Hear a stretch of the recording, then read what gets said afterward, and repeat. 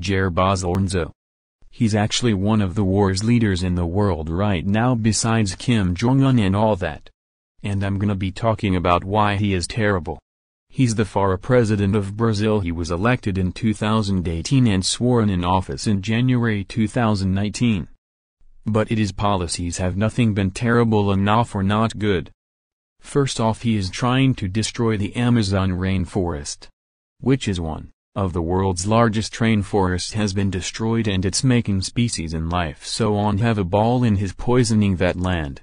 2. He picks up fights with his opponents every time that they don't agree with him, and always accuses him always have been authoritarian, but yet he's the one doing the authoritarian stuff.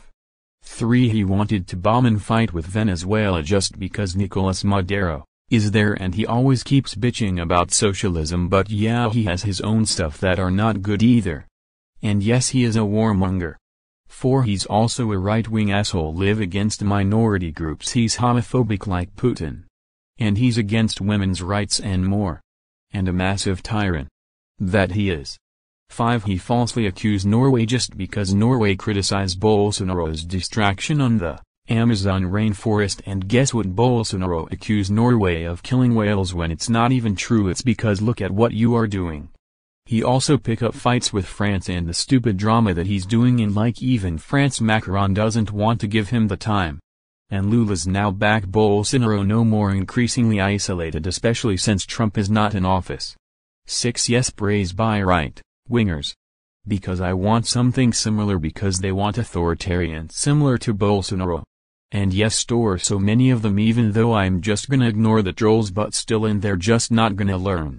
7. He supports regime that are right-wing authoritarian that's similar to his regime.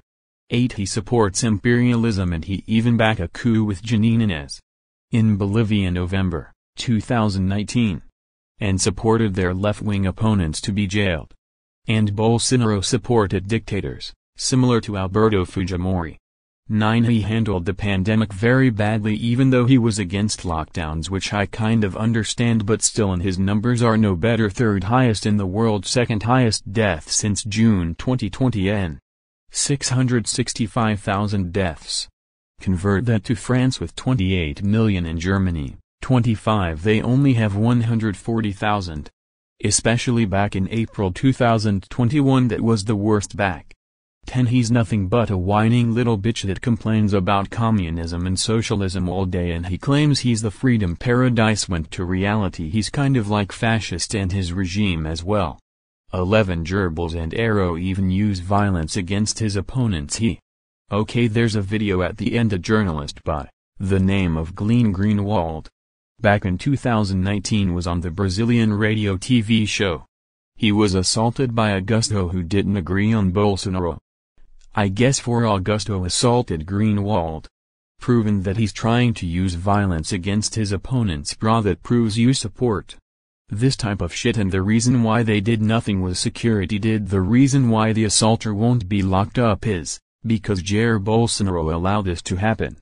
Alright guys, I'm just gonna stop here is because I'm just tired of this week. Let me know if I should do a second part or not, but yeah, these are the things he has done. Yes, he's nothing but a right-wing, want to be back authoritarian in Brazil with a huge tyrant shark upon his nation.